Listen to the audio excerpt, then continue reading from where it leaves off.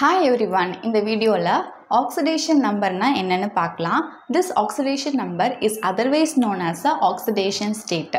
சரி, இப்போ definition எல்லாம் பார்க்கிறதுக்கு முன்னாடி இந்த oxidation number na என்னன்னு first நம்ம understand பண்ணிக்கலாம் ஒரு example மூலமா. For example, நான் ஒரு element வந்து sodium எடுத்துக்கிறேன் and இன்னொரு element வந்து chlorine எடுத்துக்கிறேன்.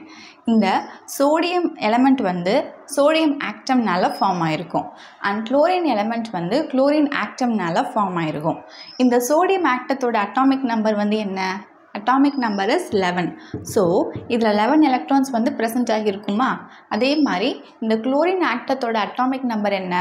Atomic number is 17. So, இதில் 17 electrons வந்து present ஆகிருக்குமா? இப்போ நான் இந்த sodiumோட 11 electronsையும் நான் arrange பண்ணுறேன். Arrange பண்ணேன் அப்படின்னா K shellல 2 electrons வரும், L shellல 8 electrons வரும், M shellல 1 electrons வந்து வரும். So, 2 plus 8 plus 1 வந்து எவ்வளோ வரும்? 11 electrons. So, 11 electronsை நம்ம arrange பண்ணியாச்சு. இதே மாதிரி chlorineக்கும் arrange பண்ணுறோம். அப்போ 17 electrons arrange பண்ணும்போது K shellல 2 electron, L shellல 8 electron and M shellல 7 electron வந்து வரும். 2 plus 8 plus 7, 17 electroniயும் வந்து இப்போ arrange பண்ணியாச்சு. இப்போ இங்கே கவனிங்க, சோடியம் ஆக்டத்தோட வேலன்ஸ் ஷெல் வந்து M shell. இதில் எவ்வளோ எலக்ட்ரான் வந்து இருக்குது? ஒரு எலக்ட்ரான் வந்து இருக்குது. எப்போவுமே வேலன்ஸ் ஷெல்லில் வந்து 8 எலக்ட்ரான் வரணும். ஏன் 8 எலக்ட்ரான் வரணும்? எப்போவுமே ஒரு ஆக்டம் தன்னோட வேலன்ஸ் ஷெல்லில் 8 எலக்ட்ரான் வந்து வச்சுக்கிற மாதிரி பார்க்கும். எதுக்காக? அப்போ தான் ஷெல் வந்து கம்ப்ளீட்டாக ஃபுல்லாக இருக்கும். To get a stable electronic configuration of a noble gas. அதுக்காண்டி தான் 8 எலக்ட்ரானை வந்து எப்போவுமே வச்சுருக்க பார்க்கும். ஆனால் இங்கே எவ்வளோ எலக்ட்ரான் வந்து இருக்குது? ஒரு எலக்ட்ரான் தான் இருக்குது. ஸோ எப்போல்லாம் ஒரு ஆக்டத்தோட வேலன்ஸ் ஷெல்லில் இருக்கக்கூடிய எலக்ட்ரான் வந்து ஒரு எலக்ட்ரான் தான் இருக்குது, இல்லை 2 எலக்ட்ரான் தான் இருக்குது, இல்லைனா 3 எலக்ட்ரான் தான் இருக்குது அப்படின்னா அந்த ஆக்டம் அந்த எலக்ட்ரானை வேறு ஏதாச்சும் ஆட்டத்துக்கு ட்ரான்ஸ்ஃபர் பண்ண பார்க்கும், கொடுக்கறதுக்கு பார்க்கும். ஓகே, இங்கே குளோரின் பார்த்தீங்க அப்படின்னா இதோட வேலன்ஸ் ஷெல் வந்து M shell. இதில் எத்தனை எலக்ட்ரான் இருக்குது அப்படின்னா 7 எலக்ட்ரான் வந்து இருக்குது. ஸோ எப்போல்லாம் வேலன்ஸ் ஷெல்லில் வந்து 5 எலக்ட்ரான் தான் இருக்குது, 6 எலக்ட்ரான் தான் இருக்குது, 7 எலக்ட்ரான் தான் இருக்குது அப்படின்னா 5னா அதுக்கு இன்னும் 3 வேணும் 8 ஆகிறதுக்கு, 6 அப்படின்னா இன்னும் 2 வேணும் 8 ஆகிறதுக்கு, 7 அப்படின்னா இன்னும் 1 வேணும் எலக்ட்ரான் 8 ஆகிறதுக்கு. ஸோ ஏதாச்சும் ஒரு ஆக்டத்திட்ட இருந்து எலக்ட்ரானை வந்து வாங்கிக்க பார்க்கும். இங்கே 7 தான் இருக்குது அப்படின்னா இதுக்கு இன்னும் 1 வேணும். இங்கே வந்து 1 தான் இருக்குது எலக்ட்ரான் அப்படின்னா அது கொடுக்கறதுக்கு பார்க்கும். அப்போ கொடுத்துருச்சு அப்படின்னா இதோட வேலன்ஸ் ஷெல் வந்து L shell ஆயிரும். இப்போ 8 எலக்ட்ரான் வந்துடும், ஷெல் வந்து கம்ப்ளீட்டாக ஃபில் ஆயிரும். இதுக்கு 1 கிடச்சிருச்சு அப்படின்னா 8 எலக்ட்ரான் ஆயிரும், இதோடைய வேலன்ஸ் ஷெல் வந்து கம்ப்ளீட்டாக ஃபில் ஆயிரும். ஸோ சோடியம் ஒரு எலக்ட்ரானை வந்து இப்போ குளோரினுக்கு ட்ரான்ஸ்ஃபர் பண்ணுது. அப்படி ட்ரான்ஸ்ஃபர் பண்ணும்போது 2 பேத்துக்கு நடுவில் ஒரு கெமிக்கல் பாண்ட் வந்து ஃபார்ம் ஆகும். ஸோ எலக்ட்ரான் வந்து ட்ரான்ஸ்ஃபர் ஆனால் என்ன பாண்ட் வந்து ஃபார்ம் ஆகும்னு லேர்ன் பண்ணியிருக்கோம்? அயானிக் பாண்ட் வந்து ஃபார்ம் ஆகும்.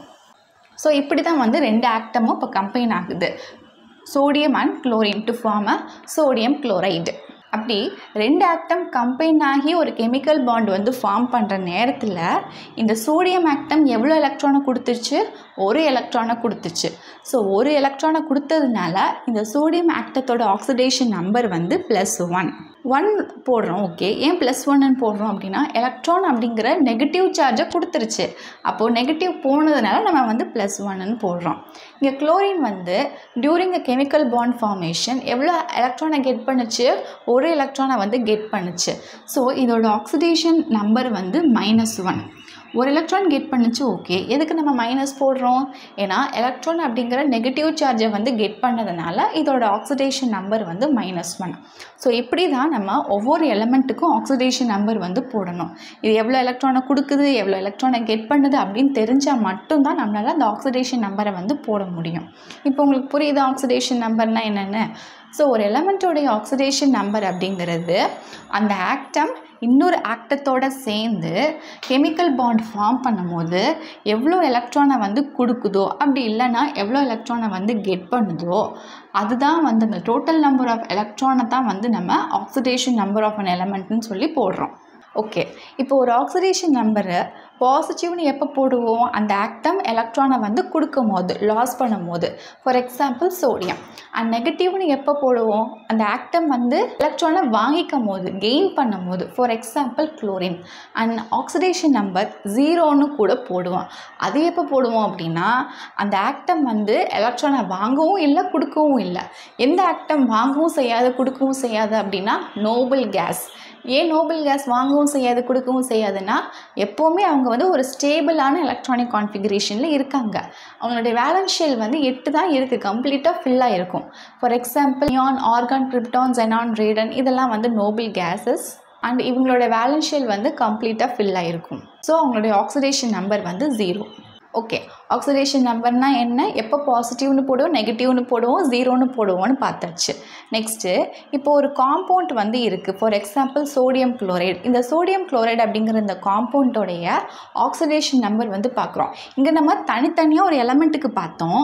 இப்போ இங்கே வந்து சேர்ந்த ஒரு காம்பவுண்ட்டாக இருக்குது சோடியம் குளோரைடுன்னு. இந்த காம்பவுண்ட்டுக்குரிய ஆக்சிடேஷன் நம்பர்னு பார்க்கும்போது சோடியம்க்கு என்ன ஆக்சிடேஷன் நம்பர், குளோரினுக்கு என்ன ஆக்சிடேஷன் நம்பர், ரெண்டுத்தையும் வந்து ஆட் பண்ணணும். சோடியமுக்கு +1 ப்ளஸ் குளோரினுக்கு -1. ஸோ எல்லாத்தையும் ஆட் பண்ணோம் அப்படின்னா +1 -1 நமக்கு 0ன்னு வரும். ஸோ எப்போல்லாம் ஒரு காம்பவுண்டோடைய ஆக்சிடேஷன் நம்பரை நம்ம சம் பண்ணி எழுதும் போது 0ன்னு வருதோ அப்போது அந்த காம்பவுண்ட் வந்து ஒரு நியூட்ரலான காம்பவுண்ட். அதனால தான் அதுக்கு நம்ம ஆக்சிடேஷன் நம்பரை சம் பண்ணி எழுதும் போது 0ன்னு வந்துச்சு.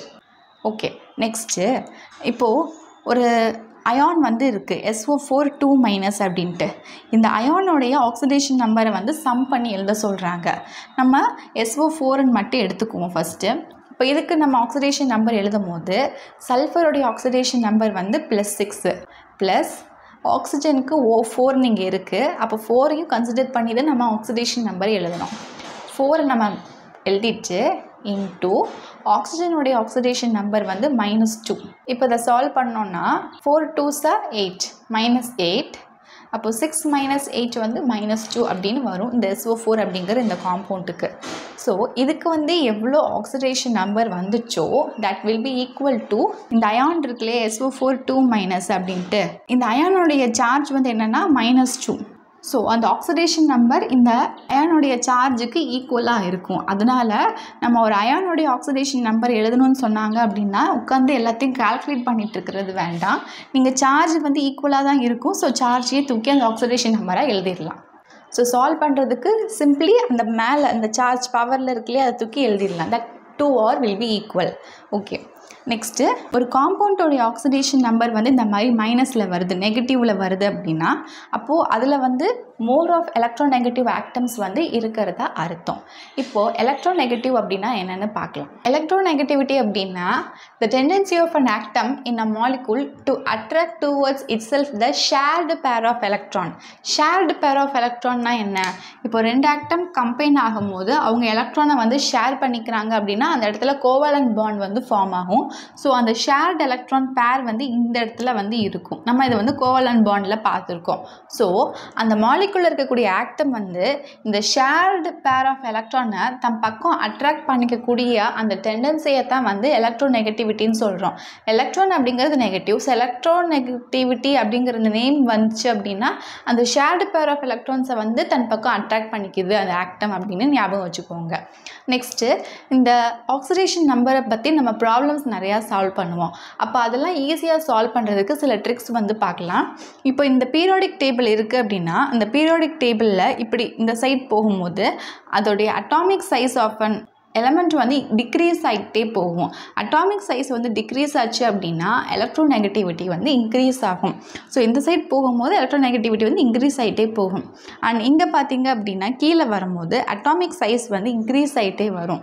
அட்டாமிக் சைஸ் இன்க்ரீஸ் ஆகிட்டே வந்துச்சுன்னா எலக்ட்ரோநெகட்டிவிட்டி வந்து டிக்ரீஸ் ஆகிட்டே வரும். கீழே வரும்போது டிக்ரீஸ் ஆகிட்டே வருது எலக்ட்ரோநெகட்டிவிட்டின்னு ஞாபகம் வச்சுக்கோங்க. அண்ட் இந்த பீரியாடிக் டேபிளில் வரக்கூடிய குரூப் 1 எலமெண்ட்ஸில் நம்ம வந்து அல்கலை மெட்டல்ஸ்னும் குரூப் 2 எலமெண்ட்ஸ் எல்லாம் நம்ம அல்கலைன் எர்த் மெட்டல்ஸ்னும் பார்த்துருக்கோம்.